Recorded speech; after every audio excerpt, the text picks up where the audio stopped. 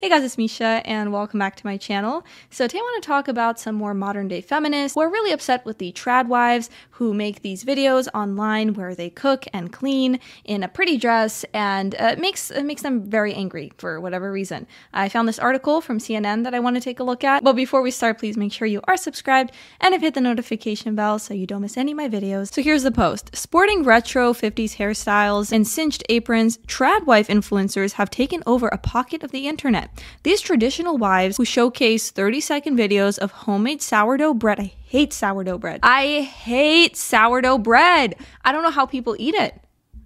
You're eating sour bread. Anyways, and other glimpses into the making of a perfect home are no ordinary stay-at-home moms. They steadfastly believe in traditional gender roles. That means staying devoted to housework and taking care of the children, and being subservient to their working husbands. So here are the videos that they're talking about. Ready? Here's all the food I made my husband for Super Bowl Sunday. I started off by making myself a blueberry thyme mocktail. Let's make some lasagna from scratch. We're about to make the best roasted tomato soup. She's cooking food from scratch. Just nothing that I think that's impressive. She's not saying that you have to do that. Nowhere in any of her videos does she say you have to make everything from scratch, you have to cook for the entire family every single day, or you're not a real woman, or anything like that. German and South African, and her model husband is Lucky Blue. They're both Mormons living in LA. I never thought I'd be 22 with 3 kids, 3 and under, but it's been a very wild ride that I'm so excited for. My husband doesn't cook.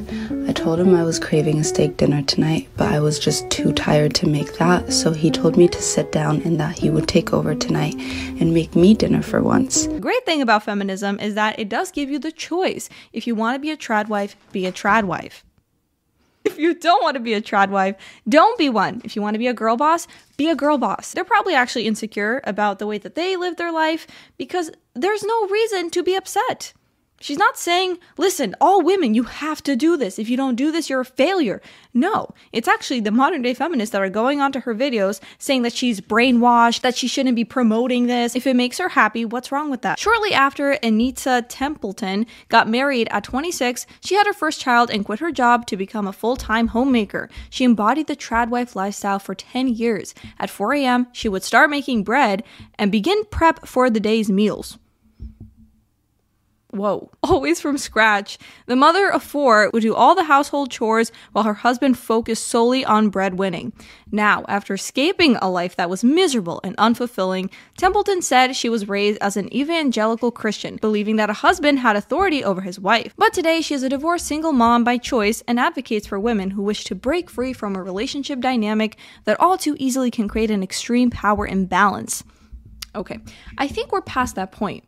Anita. I think women know that they don't have to wake up at 4 a.m. and do all the chores and take care of the children and the husband doesn't help at all. I think we passed that period in time, at least here in America, where women know they have the choice to either work more and have a more equal distribution with the house chores, with taking care of the children. You're telling me that because of a 30-second video you saw of trad wives making bread, you thought, okay, I am going to have to wake up at 4 a.m. every single day and make sourdough bread? You chose to do that for whatever reason. It didn't work out for you. And now you're blaming, what, trad wives on TikTok? Social media can make everything look really pretty because it's a 30-second clip. Yeah, much like the girl bosses who then actually go to their car and cry and are starting to post that part as well, where they're actually unfulfilled with their life. And soon realize that working non-stop, because they're told that that's the only way to succeed in life, if you fall into this trad wife nightmare, then you're going to be miserable. Then they choose not to get married, not to have children. Actually, you should take a look for yourself. What you want to prioritize in life. Is family important to you?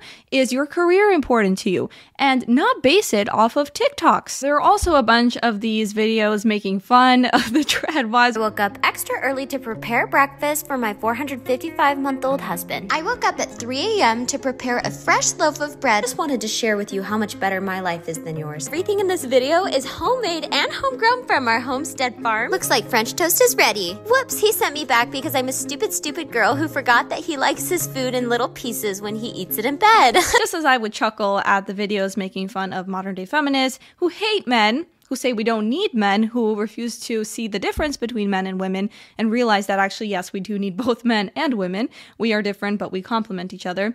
It's also funny to laugh at how the trad wives do tend to, take it a little too far for most people. Like, most people will not be getting up super early to make everything from scratch for their 10 kids. That's not ideal.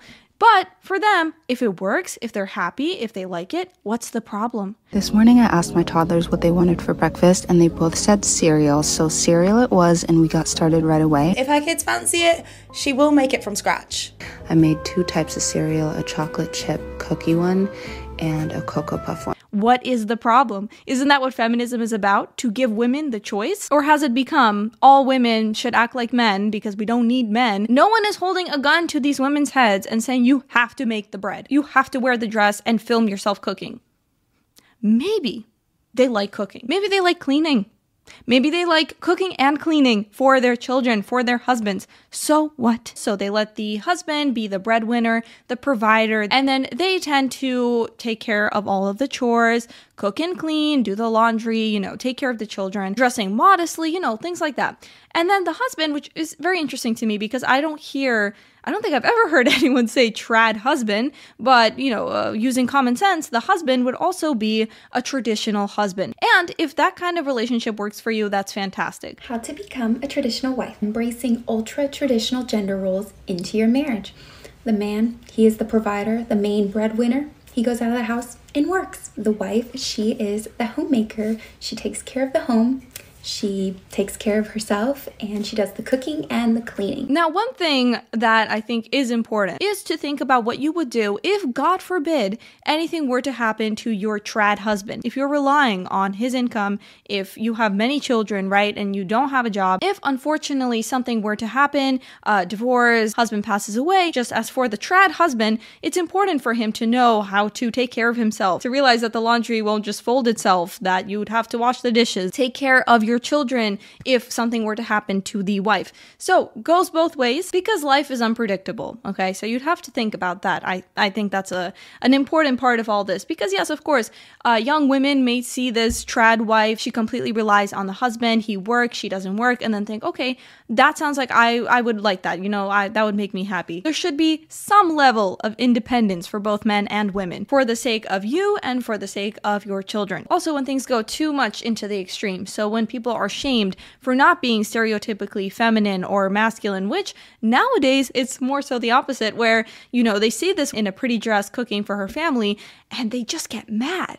And it just annoys them so much. So without forcing anyone to take on a certain role in a marriage or in the family, we can still acknowledge that this sort of setup has worked for many years throughout history. No, it's not perfect and it did not work for everyone, but there seems to be something to it. Women tend to be more empathetic or taking care of the children in terms of biology, right? We are different. And so for most women, I think that could work for sure. Also, everyone is different. Not all men are super assertive and stoic all the time and want this kind of setup. Not all women are going to be these hyper feminine, cooks, and everyone is going to have a different preference for who they want to marry. They're going to be attracted to different things. So you can take certain aspects from this trad wife, trad husband lifestyle, and some you realize, okay, that part's not for me.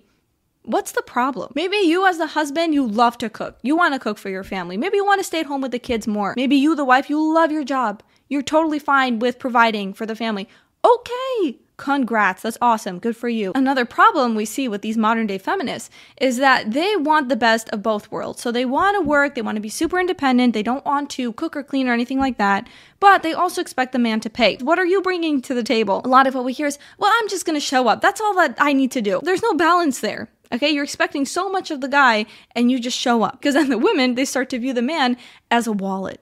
And the men, they start to view the women as a dishwasher. I don't think either version is going to make you happy because there are a few people that don't want to be viewed as human beings. It's going to be hard to find someone who is going to be okay with that. Okay, so you have to see the other person, man or woman, as a person. The expectations for the men are the same. So it's not like, okay, I'm working, so you don't have to provide for me in that way anymore. No, it's like the guy has to pay, the guy has to have the same sort of education level or more, get the same salary or more as you, because yes, women want that. But the pool of men is going to get smaller and smaller if women are working, if women are going to school, which is your right, which is great if you want to do that. But then you can't expect the man to also provide for you for everything, and then you don't take on the traditional role at all. And there are some women, on not just YouTube, but in real life, who are girl bosses in their own way, who own a business, but say that all feminism is evil.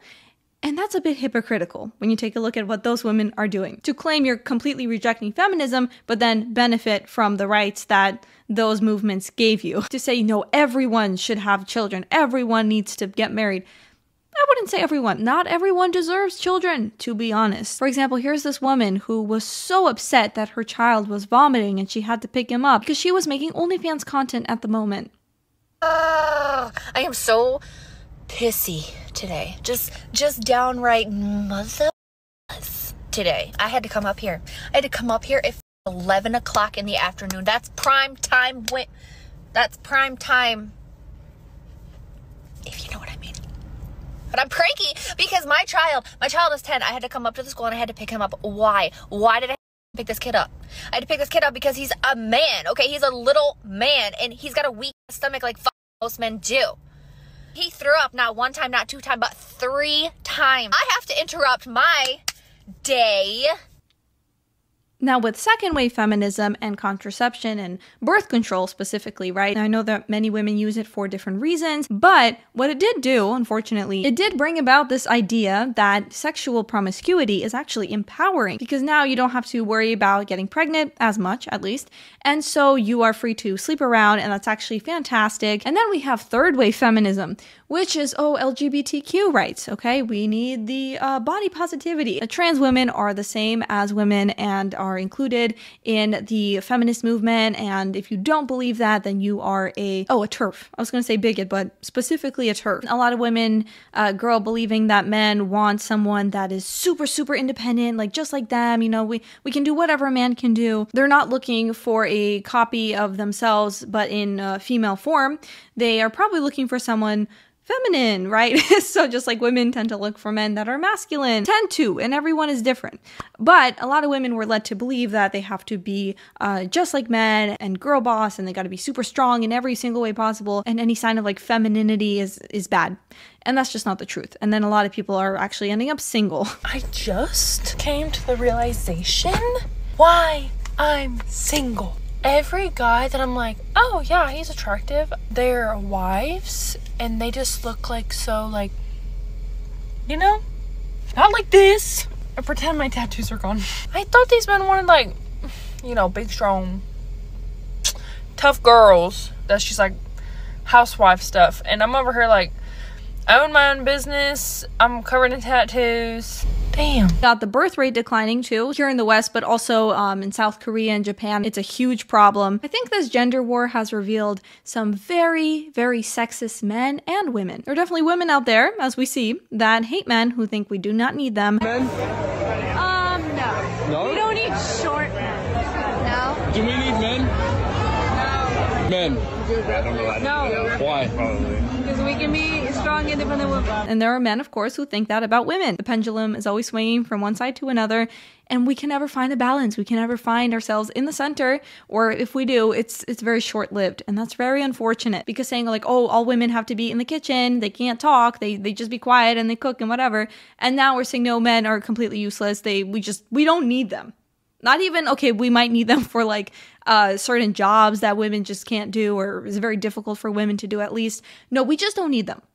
But then also those women don't do those jobs. Nobody needs men! Really? We do not need men! Why not? Why don't we need men? Why would I need men? We are women, we are free, we are shut, we are women, have no doubt, we are women, we are free, we are Shut the fuck! The we don't need no man, sexual promiscuity being empowering, cooking and cleaning is the patriarchy. I mean, no, that's what's causing these problems. And that's all for today's video, guys. Please let me know what you think in the comments below. Also, remember to subscribe, hit the notification bell, follow me on X and Instagram, and I will see you all in the next one. Bye.